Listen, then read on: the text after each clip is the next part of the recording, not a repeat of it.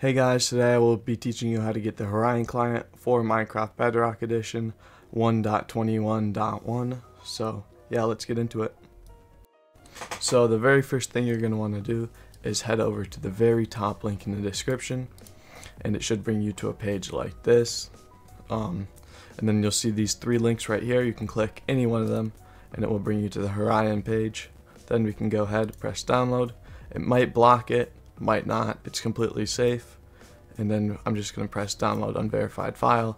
It's just because it's a it injects itself into something, so it gets flagged. But anyways, yep, it's safe by my Norton. But anyways, you can go drag this onto your desktop or just keep it in your browser. But now we can go ahead and open up our Minecraft Bedrock Edition. And you might have to go into the Microsoft Store or Minecraft launcher to update it. But now we can just go ahead and go to the Horion injector, and then we can go ahead, press inject.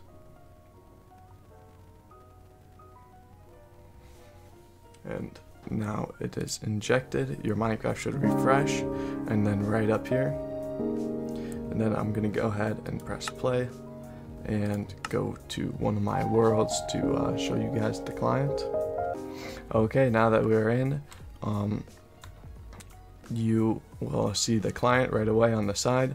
So first thing you want to do is bind, /bind, click GUI, and then space the letter that you want. I'm just gonna do L. Oh, sorry, it's not.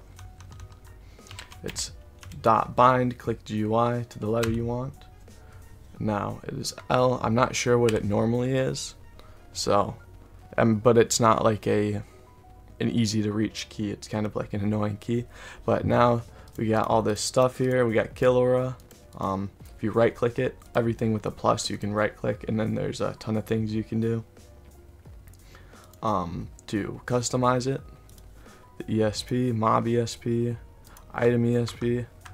Yeah, as you can see, goes right through everything. Like if I take down one here, I can see, even if I drop the block, I can see it.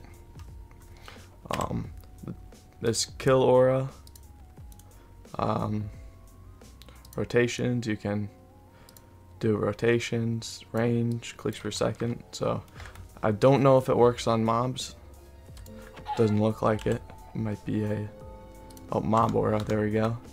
Yep, as you can see, just starts attacking everything. And this should work in servers too. Not saying you should use it on servers, but it should work in servers. But yeah, that's really about it. Thank you so much for watching. If you have any questions, please leave it down in the comments. And please make sure to like and subscribe. So I hope all you guys have a great day, and see ya.